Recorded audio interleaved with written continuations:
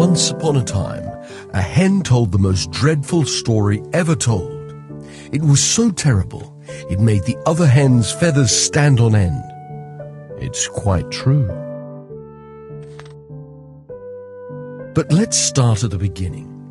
One evening, a white-feathered hen was grooming herself and plucked a tiny loose feather out. The more I pluck, the prettier I'll get, she joked, for she was a jolly hen. And then she fluffed up the rest of her feathers, settled down on her perch, and fell fast asleep. But one hen who sat nearby overheard her. She was a rather stupid and noisy bird, and she thought that the little hen was serious. Hopping off her perch, she went and clucked the news to the other hens. It was the juiciest gossip she'd heard all week. Did you hear that? There's a hen here who plans to pluck out all her feathers to look more beautiful. If I were a rooster, I would despise her.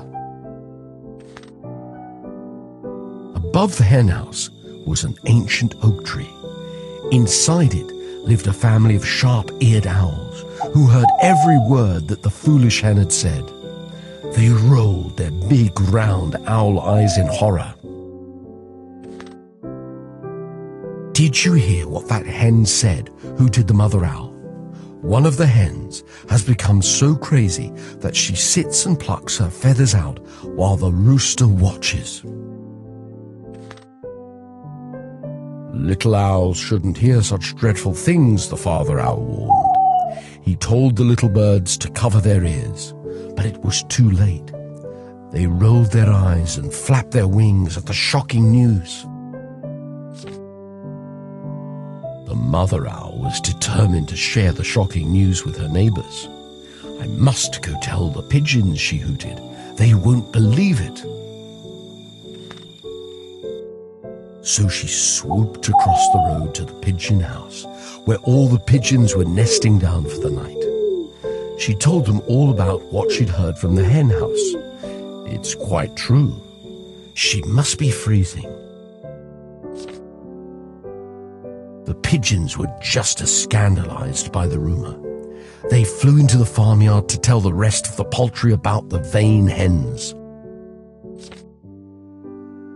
Coo, they squawked. The hens in the hen house are plucking out all their feathers to attract the rooster's attention. The rooster heard this just as he was waking up. He was still half asleep, but the news was enough to shock him into action. He flew up onto the fence to proclaim the day's news. Cock-a-doodle-doo, he crowed. 3 hens have died of a broken heart, all for the sake of a rooster. They've plucked all their feathers out. What a dreadful tale. He crowed so loud that a family of bats overheard him. They swung down from the belfry and began their own broadcast. Tell it everywhere, they shrieked. The hens clucked and the owls hooted, the pigeons cooed and the rooster squawked. The whole farmyard echoed with the scandal of the vain, feather-plucking hens. And the story was carried from hen house to hen house, from farm to farm, right across the country. He'd finally arrived back at the very same place it had started.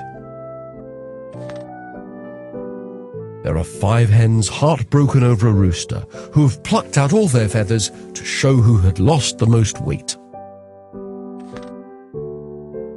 Then they pecked one another to death to the shame of their families. What vain and silly birds they are. Can you believe it? The jolly white hen who had lost the tiny feather clucked her disapproval. She didn't even recognize her own story. What a dreadful tale! I despise such hens, but their story should not be hushed up. It should be published in the newspapers and serve them right. And so the story was printed in the newspapers and known all over the kingdom. Everyone marvelled at the silly hens, so vain that they would pluck their own feathers out. And that's how one tiny feather can grow to become 5 hens. It's quite true